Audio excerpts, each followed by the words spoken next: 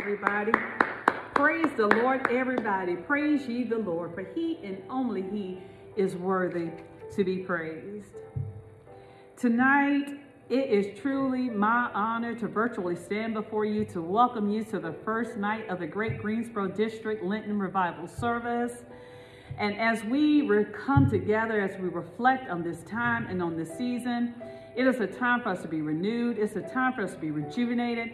It is a time for us to be refreshed and to reset ourselves in the presence of the Lord. So tonight, I am excited about this worship experience. I'm looking forward to night number 2. I'm looking forward to night number 3 as we gather virtually to hear what thus says the Lord through his servants. So to our great presiding elder of the Great Greensboro District, the Reverend Dr. Michael E. Ellis Sr., to our beautiful First Lady of the Great Greensboro District, Mrs. Renee Ellis, to our lovely First Family, to our pastors, our ministers, our laity of the Great Greensboro District, and also to all of our virtual viewers and all of our virtual worshipers tonight, we bring you greetings in the marvelous and matchless name of Jesus, who is the Christ. We're going to follow our order of worship as is outlined in our program. And what we do in the tradition of our church is we do a call to worship. So we're going to ask those that can stand, if you will stand with me. If it's the tradition of your church to remain seated, please feel free to do so at this time. But when we do our call to worship, we're giving reverence to God, thanking him for his goodness, thanking him for his greatness. And that reminds me of Psalm 34, of what we should be doing about all that goodness and all that greatness of God. And it says that I will bless the Lord at all times, and his praise shall continually be in my mouth. My soul shall make a boast unto the Lord. The humble shall hear thereof and be glad. Oh, magnify the Lord with me. Let's exalt his name together. I sought the Lord, and he heard me and delivered me from all of my fears. They looked unto him and were lightened, and their faces were not ashamed. So if you stood for the call to worship, you may be seated at this time for the invocation. Lord God, as we come in your presence tonight, we're thanking you for our lives. We're thanking you for our health. We're thanking you for our strength. We're thanking you, Lord, for another day of your continued grace and your continued mercy. We're thanking you for being the author and the finisher of our faith. We're thanking you for being our Redeemer and our sustaining power. So now as we gather for this worship experience, we know, Lord God, this is a day that you have allowed us to see, a day that we've never seen, and a day that we will never see again. So let us make the most of what happens at this time, at this hour, right now. So, Lord God, your Holy Spirit is requested in this place. We ask that you reign and that you rule supreme. We welcome you once in the name of the Father, twice in the name of the Son, 3 times in the name of the blessed Holy Ghost. Holy Spirit, you are welcome. It is in Jesus' name we pray and we believe. Amen. Amen. So as we think about this Lenten Revival service, our scriptural foundation comes from 2 Peter chapter 1, verse 4. And it says, through these he has given us his very great and precious promises, so that through them you may participate in the divine nature, having escaped the corruption in the world caused by evil desires. So after our opening selection, our scripture lesson will be led by the Reverend Dr. Lisa Caldwell, which will be followed by the prayer by the Reverend Dr. Tyrone Rigsby. We will have a musical selection. We will have our offerant and offertory. And we will have our awesome presiding elder of the Great Greensboro District to present our speaker for the hour. Thank you.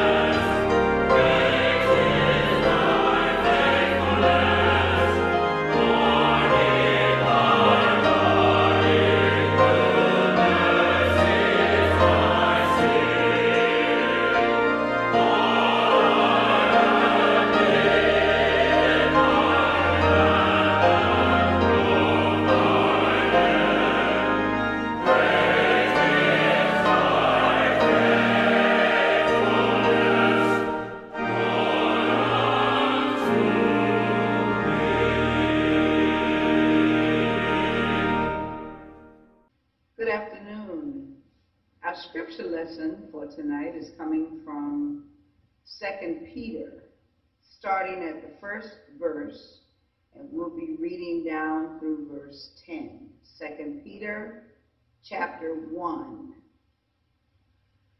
Simon Peter, a bondservant and apostle of Jesus Christ, to those who have obtained like precious faith with us by the righteousness of our God and Savior, Jesus Christ.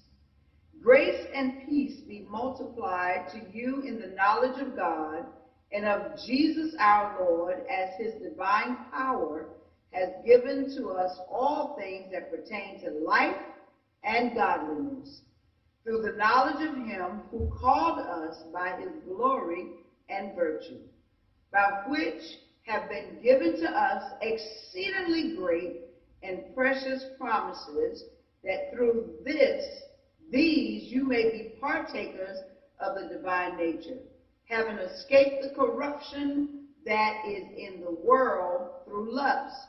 But also for this very reason, giving all diligence, add to your faith virtue, to virtue knowledge, to knowledge self-control, to self-control perseverance, to perseverance godliness, to godliness brotherly kindness, and to brotherly kindness love. For if these things are yours and abound, you will be neither barren nor unfruitful in the knowledge of our Lord Jesus Christ. For he who lacks these things is short-sighted, even to blindness, and has forgiven that he was cleansed from his old sins. Verse 10, therefore, brethren, be even more diligent to make your call and election sure. For if you do these things, you will never stumble. For so an entrance will be supplied to you abundantly into the everlasting kingdom of our Lord and Savior, Jesus Christ. This is the word of God. Thanks be to God. Father, we thank you in the name of Jesus. We thank you for the Greensboro district. We thank you for our presiding elder. We thank you for the pastors on the Greensboro district. We pray and we thank you that you just continue to watch over us. We pray for our Lent revival. We pray for the situations that's going on in the world. We do know that you said in your word that you will never leave us or forsake us. You never seen the righteous forsaken, nor a seed begging bread. We will always continue to worship you in spirit and in truth. And in Jesus' name we pray and thank you. Amen.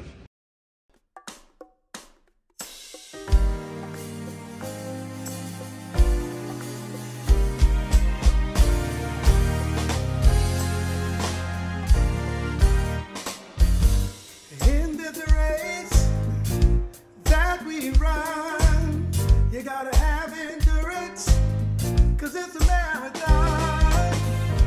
I was born short enough to win.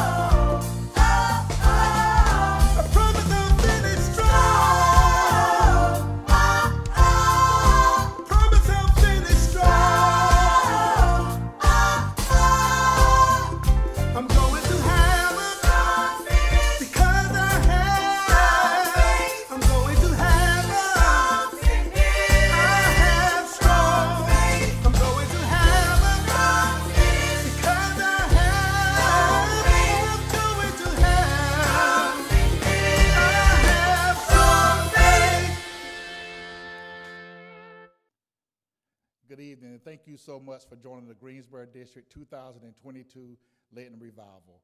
We pray that you've enjoyed yourself thus far during the worship service. Now is an opportunity for you to continue in your worship by way of giving.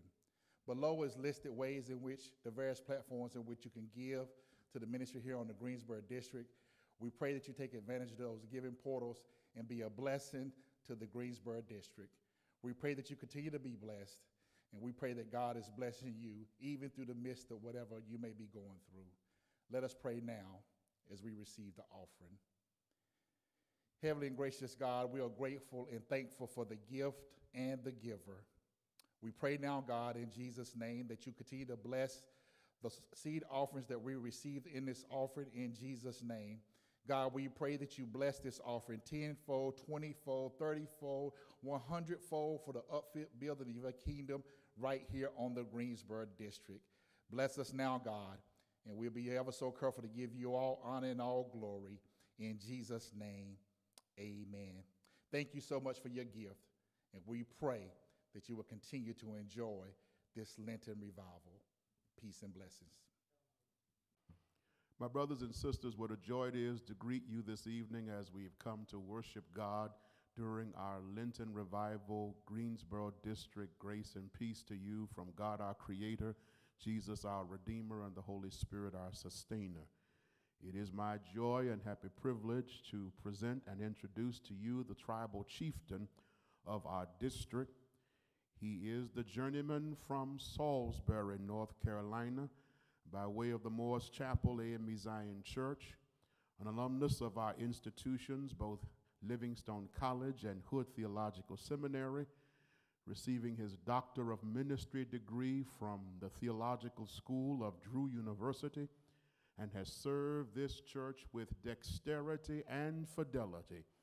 He is noted for his preaching powers, and we are delighted that he leads this district with a firm yet peaceful hand, and how grateful we are to have him lead us into this Lenten season. If ever there was a time for us to really have centering and anchoring, that time is now. And I'm thankful that we have a leader for such a time as these. Greensboro District, brothers and sisters, those who come to worship, will you join me as we welcome our presiding elder, who will now come and present our preacher. God bless you. Good evening. Thank you, Dr. Mitchell, for your introduction. It is my pleasure to present to you tonight our preacher for our first night of our revival here in the Greensboro District. I present to you tonight a servant of God who comes to us from being born in the parsonage at Jones Memorial AME Zion Church in Columbia, South Carolina, where his father then, who is now Bishop George Washington Carver Walker Sr., Mrs. Geraldine Jackson Walker, former missionary supervisor, was the pastor at the time. He is a son of the parsonage who was educated in the Chicago public schools. He is a graduate of the Percy Julian High School in 1987. He is the recipient of his BA degree in political science from Morehouse College in 1992 and a Master Divinity degree from Hood Seminary in 1997. He is the former president of the National Christian Youth Council of the AME Zion Church, and under his leadership, it is now known as the Varick Christian Youth Council. He also established the name of the choir now known as the C.R. Thompson Youth Choir. He has served on various connectional and community boards. Currently, he serves as a member of the Restructuring Committee, chair of the Chicago District Conference Studies Examiners Committee, and assistant treasurer of the Michigan Annual Conference. He has pastored many churches, including the Prospect AME Zion Church in Monroe, Georgia, Indian Hill AME Zion Church in Fort Mill, South Carolina, Union Ezel AME Zion Church in Fort Lawn, South Carolina, St. Matthew Gordon AME Zion Church in Chicago, Illinois. Presently, he is the pastor of the St. Mark AME Zion Church in East Chicago, Indiana. He is the proud father of 4, the proud husband of 1, and a servant of the only one that matters, Jesus Christ. It is my honor and privilege to present to you tonight the Reverend George Washington Carver Walker, Jr., the pastor of the St. Mark AME Zion Church, East Chicago, Indiana, who will bring the message for this opening night of our Lenten revival. I ask that you keep him in prayer and sit in your tent door that God would use him in a mighty and miraculous way. God bless you, Reverend Walker.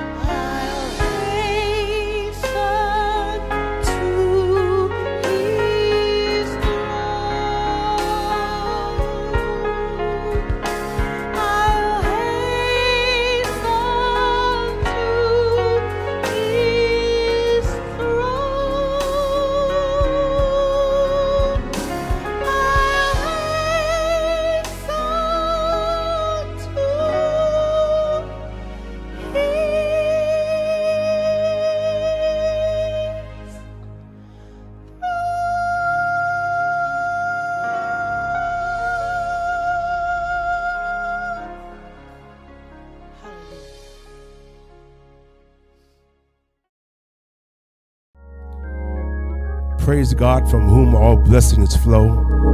Praise him, all creatures here below. Praise him above ye heavenly host.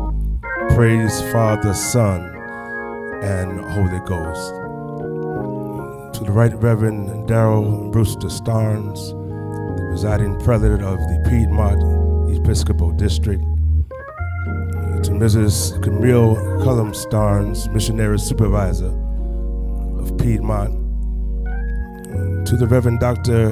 Michael E. Ellis, the esteemed presiding elder of the Greensboro District of the West Central North Carolina Annual Conference, and to his lovely bride, Sister Renee Ellis.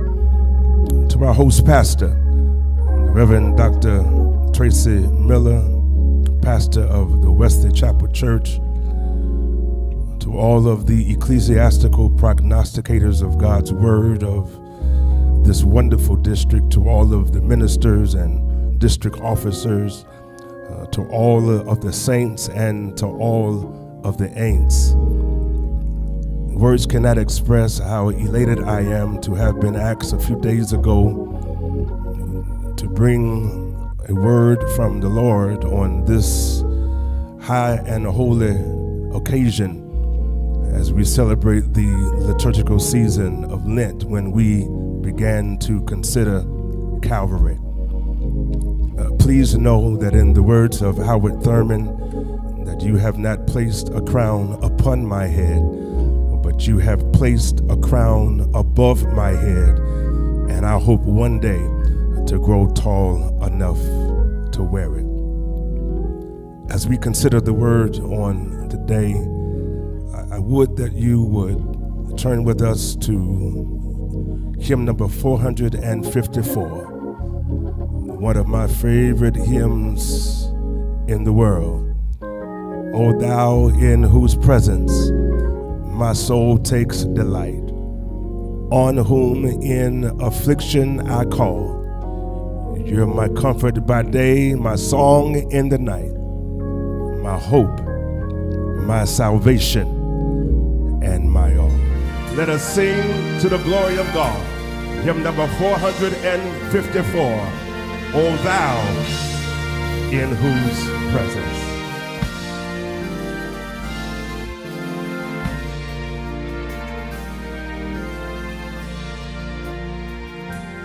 O thou in whose presence my soul takes delight, on whom in affliction I call, my comfort by day, and my song in the night, my hope, my salvation, my all.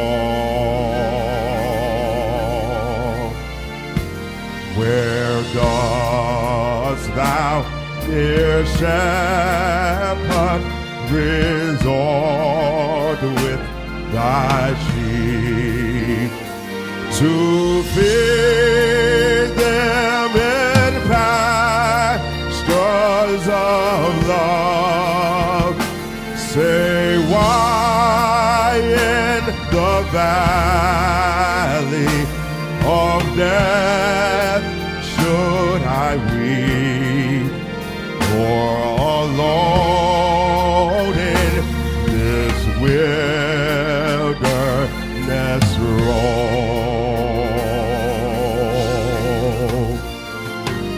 Oh, why should I wander an alien from thee, or cry in the desert for bread? Thy foes will rejoice when my sorrows they see, and smile at the tears I have shed.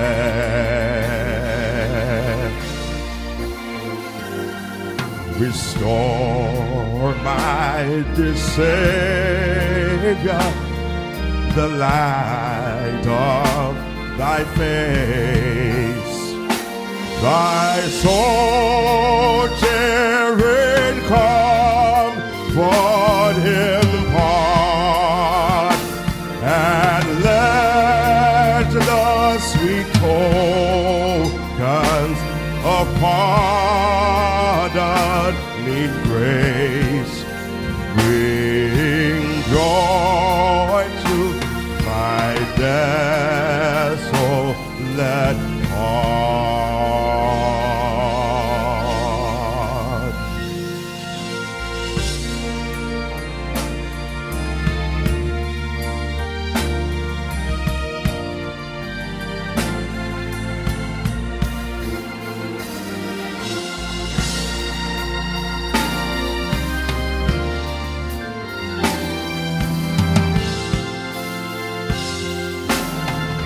Yes, sir.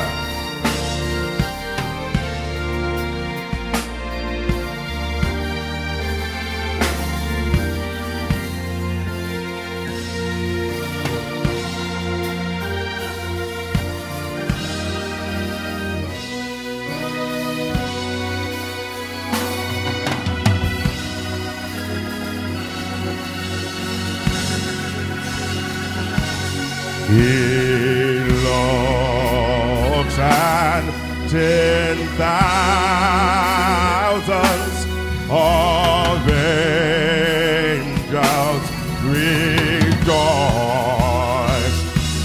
and myriads wait for his word.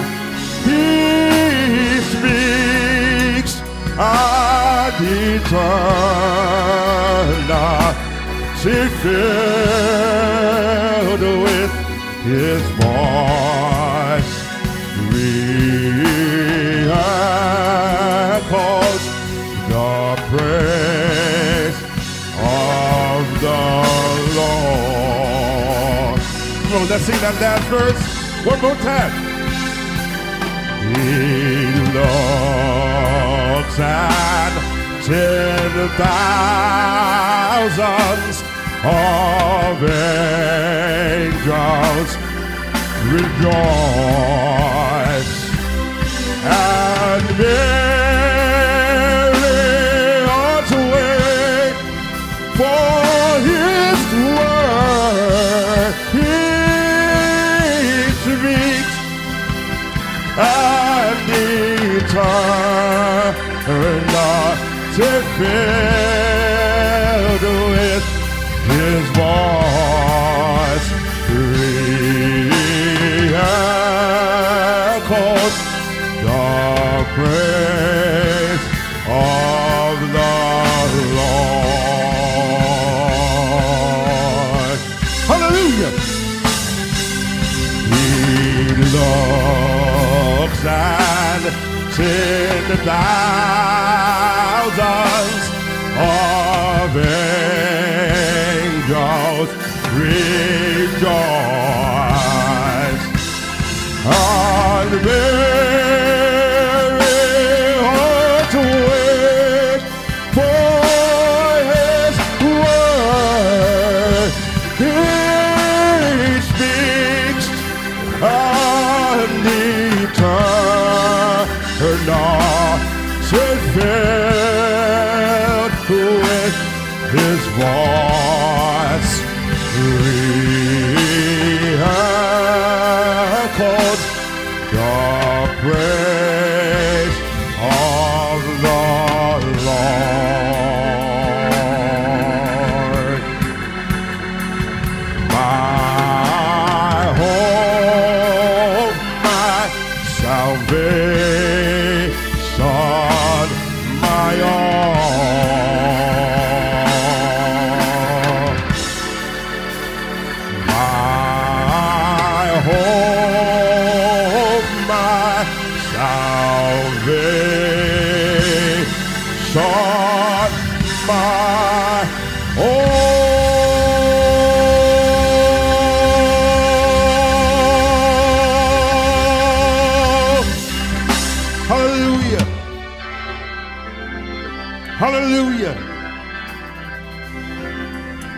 Hallelujah.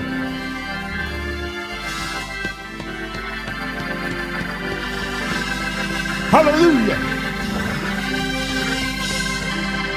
Oh, thou in your presence, my soul takes delight. Is there anybody's testimony this morning? Don't you just love being in the presence of the Lord? Don't you just enjoy being in his company? In his presence, there is joy. In his presence, there is peace. Yes. My hope, my salvation,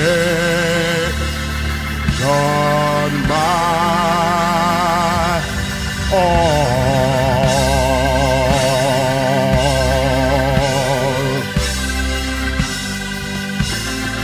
Hallelujah.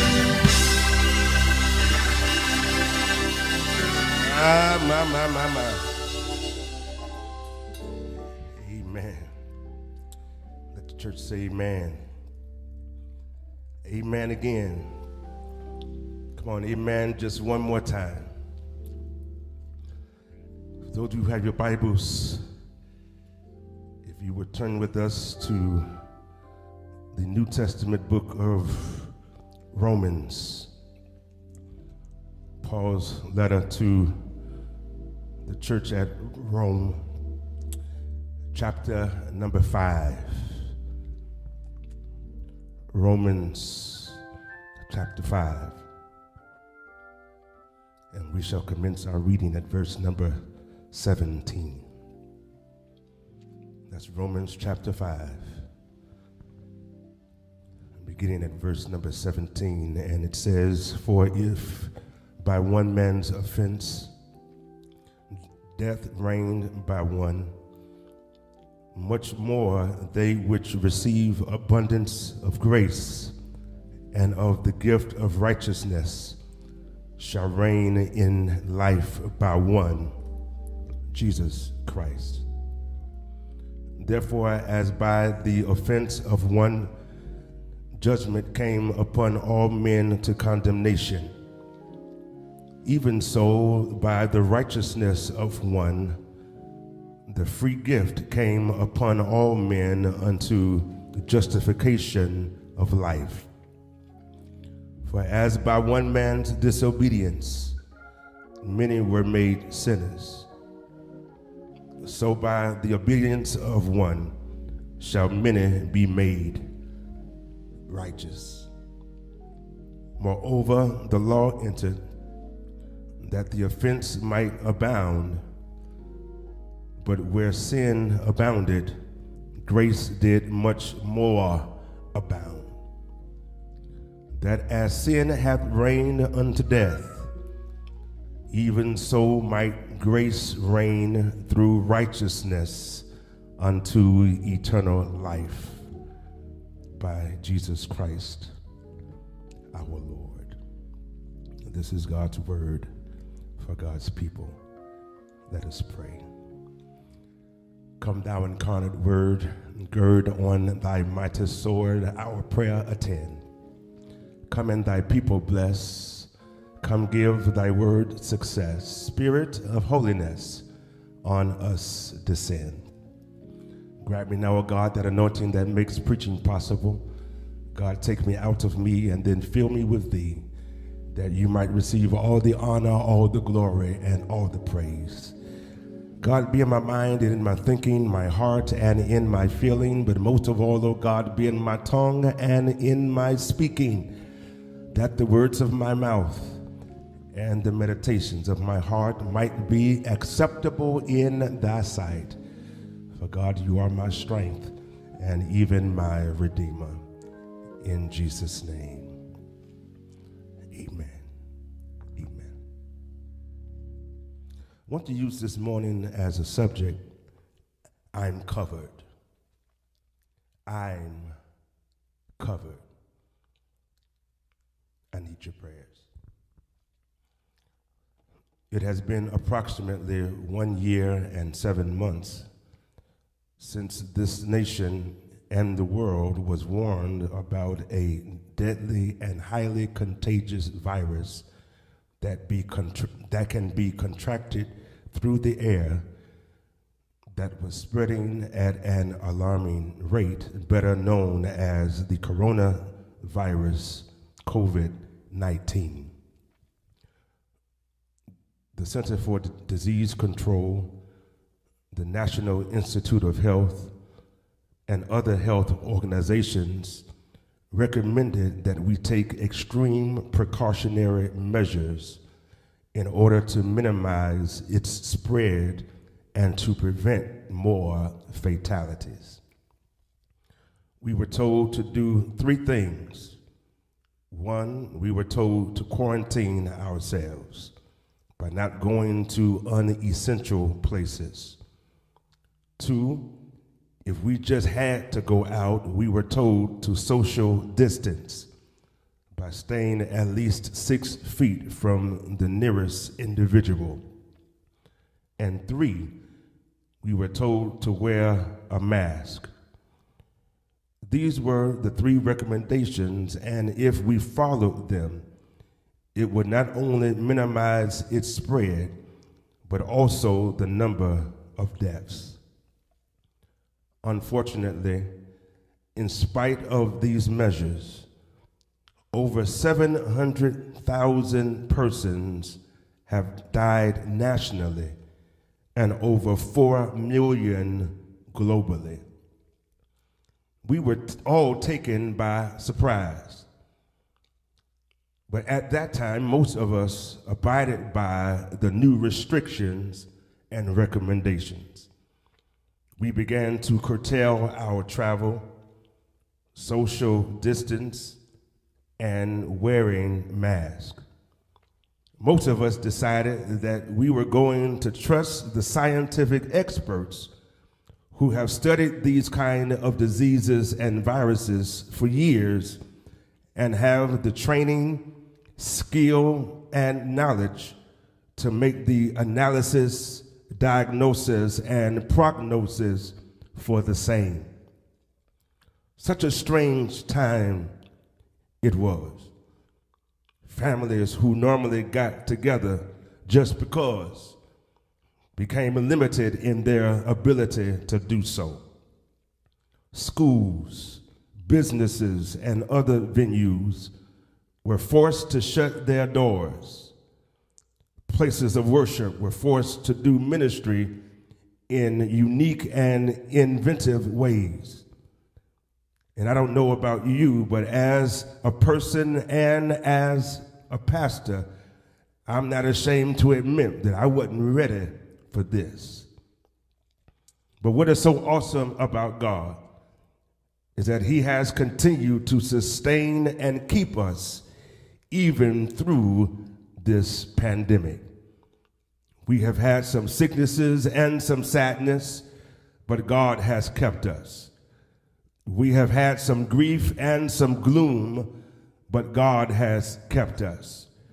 We have seen many dangers, toils, and snares, but is there anybody who is glad to say that God kept me and He wouldn't let go? Not only has He kept you, but He has also kept His church. And although we have not been able to meet in person, the doors of the church have remained open. This church and other ministries have been keeping it moving, not in the same way and not in the same manner, but the church has remained open and available to those who know Him and to those who seek Him. The church has remained open for souls to be saved, for the hungry to be fed, and for the lost to be found. We have been keeping it moving. So because of this virus that we have never heard of, and its propensity and possibility to actually cause death to those who contract it, I and many of you were concerned. and hoped that some kind of cure or vaccine would soon become available. So around January of this year, a vaccine was developed, and that certain segments of the population could begin receiving it. Now, I must admit that at first I did have some skepticism and was hesitant because I didn't know how they came up with this so quickly. But when I heard from Dr. Fauci, who is the premier viral expert and scientist in the world, and then when I heard about Dr. Kizzy Corbett, who has been working on this coronavirus for years, I became more confident in its ability to keep me, my family, and indeed all of us safe.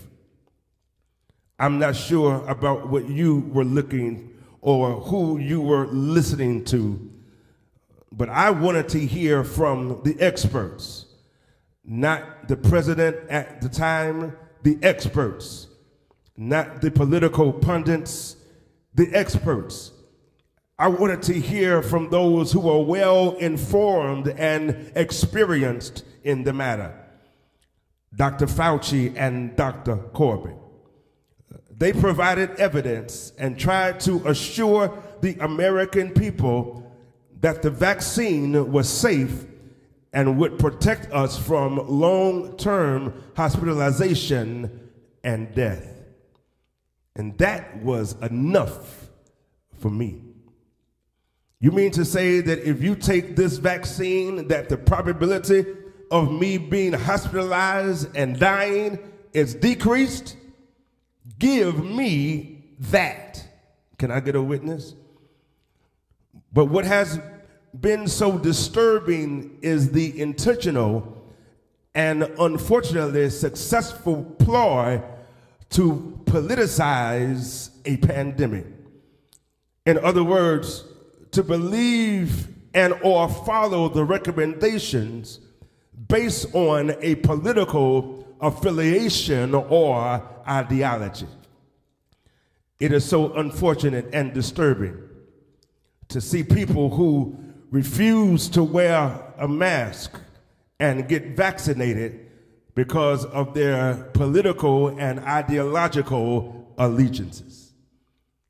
I know that most of you know this, but for those who don't, let me say that this virus does not care about your politics.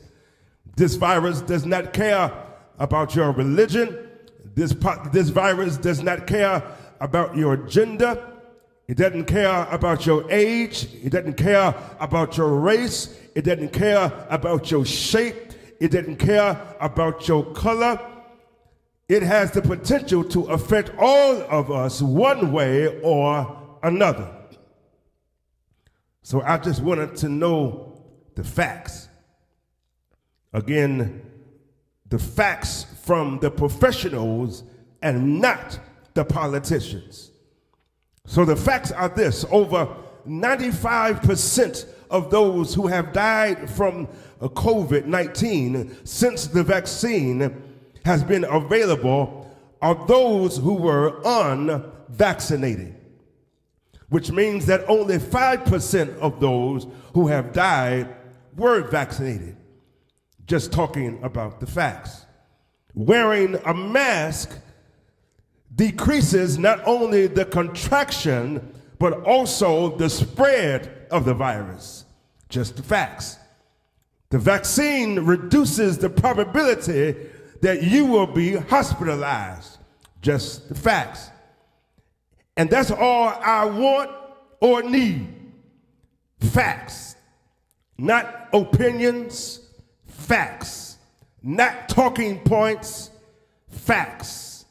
And the Center for Disease Control, the National Institute of Health, the Department of Health and Human Services, the World Health Organization, and most state and local government health agencies all agree that the vaccine works and that the efficacy rate is high.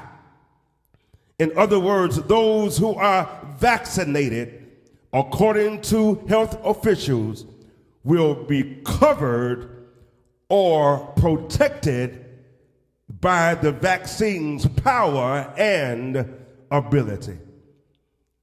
Now, lest I be accused of biblical negligence, let me hurriedly say that that word efficacy caught my attention, y'all. Because efficacy means the capacity for producing a desired result or effect. Other words used to describe efficacy is adequacy, potency, competence, and sufficiency.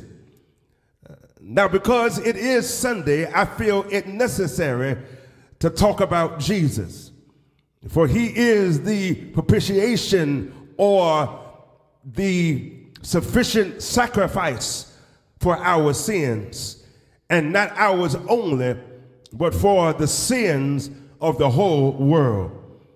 Which leads us to our text this morning. We are talking about Jesus, in whom we trust and believe, in whom our salvation is secured. Jesus, from whom we have received power and authority. Jesus, in whom we live, move, and have our being. Jesus. Now, I really didn't mean to go there, but I believe that I just scooted into the realm of salvation, the principle upon which the church stands. Salvation, the primary result of the complete action of God through his Son that was demonstrated on Calvary. Jesus, upon whom when he is accepted, because you're accepting Jesus, the Son of God, as your Savior. And see, that's why I preach Jesus. Not sure why others preach what they preach, but I preach Jesus because that's who we should preach, and salvation in him has its end. And that's why the probability and certainty comes to bear. COVID is a probability of contraction. You can probably get COVID, and if contracted, you can probably die. But certainty is different. Death is not a probability, it is a certainty. The Bible says in Hebrews that it is appointed man once to die, and then the judgment. If there is anything in life that is certain, it is death. And also the promise of eternal life. So because of the certainty of death, you ought to make sure that you are saved, and you ought to make sure that you are covered. So I only have 2 points this morning. You ought to be covered because, number one, we have been exposed to sin. I said we have been exposed to sin. You know what sin is. Sin is a transgression or of a divine law or will. It is the violation of God's rule and authority. Sin causes a void or a separation between the finite and the infinite, between the holy and the human, and the creator and the created. You must remember that Adam is the progenitor of all mankind. He is what I like to call the prototype of all humanity. God created and placed him upon the earth for a purpose, and that was to have dominion of the place that he created, but that his enemy controlled. So Adam, as we discussed a few weeks ago, was to be God's representative of heaven upon the earth, and to have authority in a region that was ruled by the enemy. But because of sin, Adam and Eve failed the assignment. But Romans chapter 5 and 8 reminds us that but God commended his love toward us, that while we were yet sinners, Christ died for us. And that same Christ is the propitiation or sufficient sacrifice for our sins, and not ours only, but the sins of the whole world. So that's why I'm so excited about our text this morning. In this 5th chapter of Paul's letter to the church at Rome, he begins by talking about the fruits of justification. Now, you must understand that justification is the reality of being declared righteous by God because of the actions of Christ. And the fruits of justification are described in verses 2 through 5 of this 5th chapter of Romans, because it says that we have access by faith into this grace wherein we stand, and rejoice in hope of the glory of God. And not only so, but we glory in tribulations also, knowing that tribulations worketh patience, and patience experience, and experience hope, and hope maketh not ashamed, because the love of God is shed abroad in our hearts by the Holy Ghost, which is given to us. In other words, there are some benefits to being declared righteous by God. But further along in this letter, he lets them know why they needed to be justified in the first place. And that's because of one man, and his name was Adam. Verse 12 says, wherefore by one man sin entered into the world, and death by sin. And so death passed upon all men, for that all have sinned. But although we have been exposed to sin, I'm glad to announce to you that number 2, we have been covered by the Savior. Because Romans chapter 5 and 18 and 19 says, by the offense of one, judgment came upon all men to condemnation. Even so, by the righteousness of one, the free gift came upon all men unto justification of life. For by one man's disobedience, Adam, many were made sinners. So by the obedience of one, Jesus, shall many be made righteous. Christ completed what Adam left undone. Christ finished what Adam started.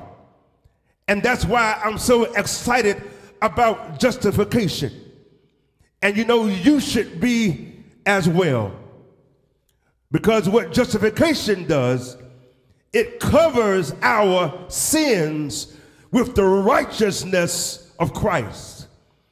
You see, God hates sin and does not look upon sin. And sin is in fact enmity or an enemy of God. And one cannot have fellowship with him with sin. But when you are saved, you are declared righteous, or you have been justified and are covered by the blood of Christ. So when God looks at you, he does not see your sin, but he sees his son, who is our Savior.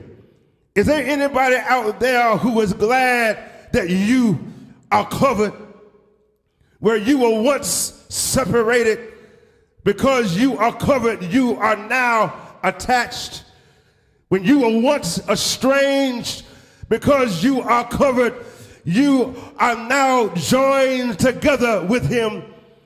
When you were once lost, because you were covered, you are now found. When you were once dead, because you are covered, you now have access to eternal life. And it's all because of the blood of Jesus. Now, Romans chapter 5 is the New Testament. But you do remember the Old Testament example of the same. God told Moses to tell Pharaoh to let my people go. And because he refused, Egypt was inflicted with many plagues and diseases, one of which was the death angel, which would ride throughout the city, and whosever house it came upon, who did not have the blood of the Lamb on the doorpost, the death angel would kill the firstborn son. In other words, whoever was covered would be saved. I don't know about you, but I'm glad I'm covered. I may be sick, but I'm covered. I may be broken, but I'm covered. I may be distressed, but I'm covered. I may be going through, but I'm covered. Is there anybody out there who's glad this morning because you are covered? In fact, Paul says, what can separate us from the love of Christ? Shall tribulation or distress or persecution or famine or nakedness or peril or sword? For I am persuaded that neither death nor life, nor angels, nor principalities, nor powers, nor things present, nor things to come, nor height, nor depth, nor any other creature shall be able to separate us from the love of God, which is in Christ Jesus our Lord, because we have been covered by his blood. And I don't know about you this morning, but I want to celebrate him because I realize that I have been covered. And no matter what the enemy tries to do to separate me from him, because I am covered, I am under his wing. Is there anybody out there who's glad this morning because you are covered? Listen, I may not deserve to be covered, but I'm so glad that he covered me anyhow. I may have done things and have committed sins of omission and of commission, but I'm glad this morning that in spite of all of that, that I'm still covered. And the reason I shout on a good Sunday morning is because I know that he covers me. Is there anybody out there who's happy that he covers you? And because he covered you, you can rejoice in the God of your salvation. Yeah. Is there anybody out there who wants to give God glory because of what Christ did on Calvary.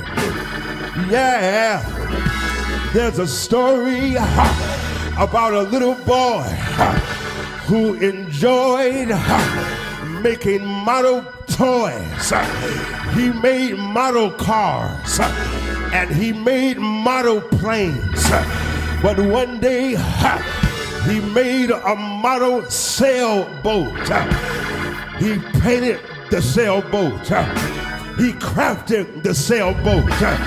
And he enjoyed what the sailboat looked like so much that he took the sailboat down to the nearest pond to see whether or not his sailboats would float. He put the boat in to the water, and the sailboat floated so well that the boat floated down the stream, and he lost his boat. But one day he was walking down the street and he looked into a pawn shop window and he saw his boat. He got happy and went into the pawn shop and said, "Pawn shop owner, that boat in the window is my boat." And the owner said, "I'm sorry, but it's my boat. And if you want that boat, I'll give it to you at the right price." Well, little boy went in his pocket and pulled out a piece of change and placed it on the counter, and the owner gave him that boat. And when the boy got outside of the store, he looked at that boat and said, "Boat, you're mine 3 times. You're mine once because I made you. You're mine twice because I found you. And you're mine 3 times because I paid the price for you." Yeah. Is there anybody who's glad that Jesus paid it all? As a matter of fact, the hymn writer said, "Alas, and did my Savior bleed, and did my sovereign die, would he devote that sacred head for such a worm as I? Was it for crimes that I have done that he groaned upon the tree? Amazing pity, grace unknown, and love beyond degree.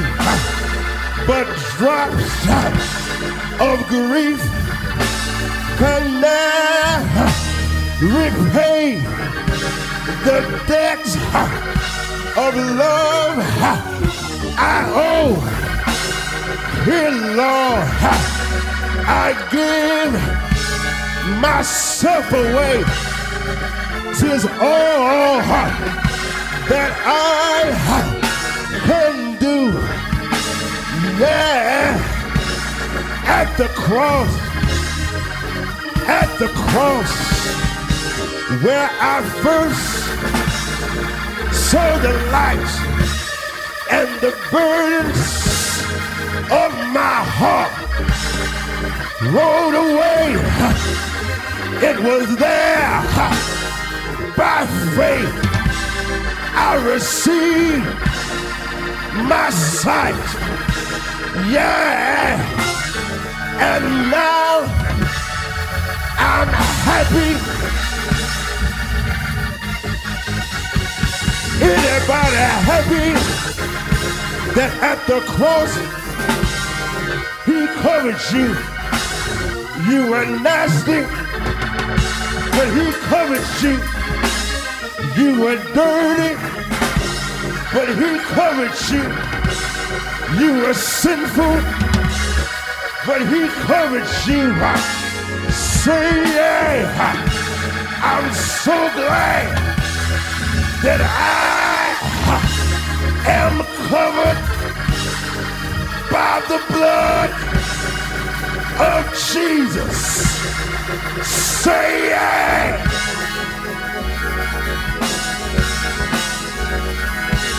Yeah. Yeah. Yeah. What can wash away my sins? Nothing but the blood of Jesus. What can make me whole again? Nothing but the blood of Jesus. Say yeah. Say yeah. I'm covered. I said I'm covered. Yeah. I'm covered by the blood of Jesus. Yeah. Covered from eternal death.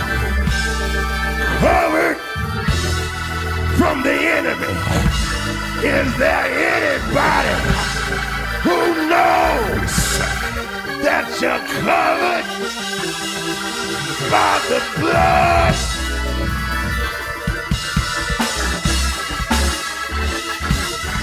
Yeah!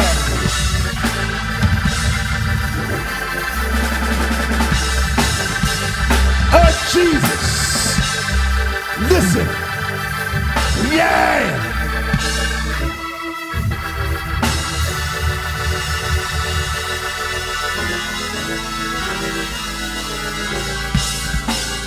You need to be sure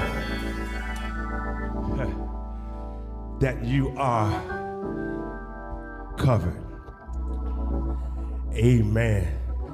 Listen, I know that there is a major controversy going on about this vaccine, whether or not you ought to receive the vaccine, whether or not the vaccine is safe. Let me tell you something. Not only am I covered, but I'm also vaccinated. And I recommend that you get vaccinated as well. But I also want to let you know that I do believe that it is your choice. But whether you are vaccinated or not, my major concern this morning is that you are covered not with the vaccine, but that you are covered in the blood of Jesus. Because as we said earlier, there is a probability of contracting the virus. But death is certain. And you want to be sure that when you die, and that you need to know that Jesus has covered you. So tonight, if you're here and you know not the Lord and the pardon of your sins, please know that there are a plethora of churches on this district who will be able to lead you into a deeper knowledge of Christ. So if you're here, we invite you to come. Hallelujah. Amen. Amen. God bless you.